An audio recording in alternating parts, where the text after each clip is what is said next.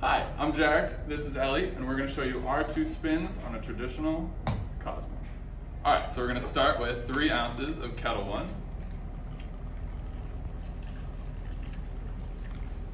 followed by 1 ounce of triple sec,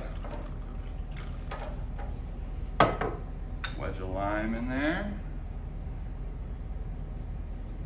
and a dash of cranberry juice. Shake it up nice.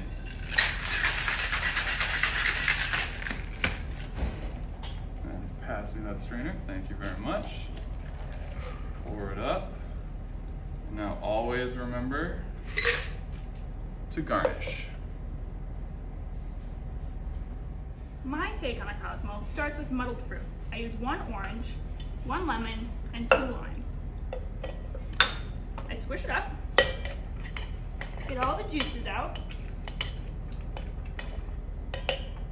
Then I do 3 ounces of Tito's handmade vodka, a 1/4 ounce of Cointreau orange liqueur, a small splash of cranberry juice, and I shake it all up.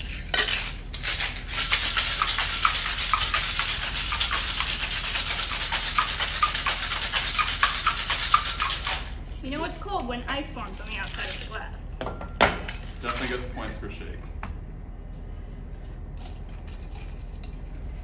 I like to strain out the pulp a little